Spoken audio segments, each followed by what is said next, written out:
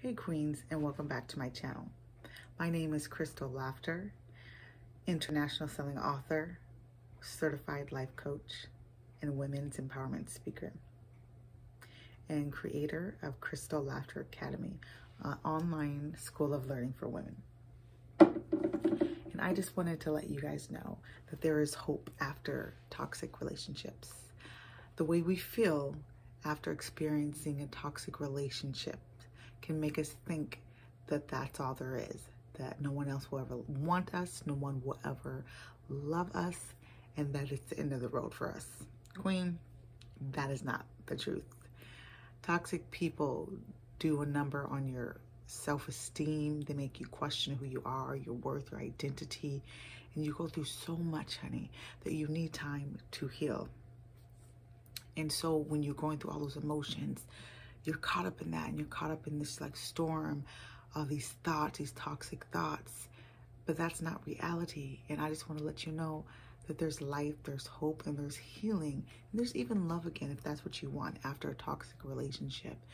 The thing that you need to do is just work on healing your heart, work on healing your mind, and learning who you are.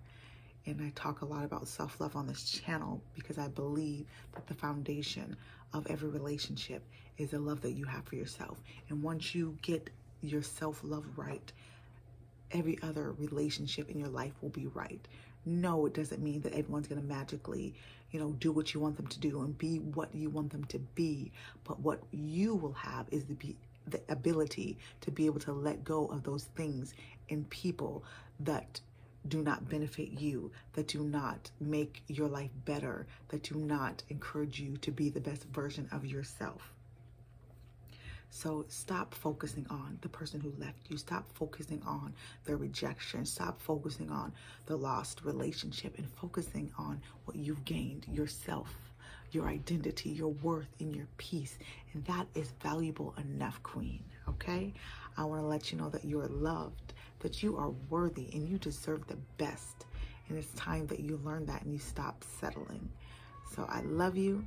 And again, you guys are awesome. Let me know what you'd like to see more of on this channel. Leave it on the comments. Let me know any feedback, suggestions that you have, and learn how to love yourself again. Love yourself again. Love yourself again. Love yourself again. Till next time, Queens.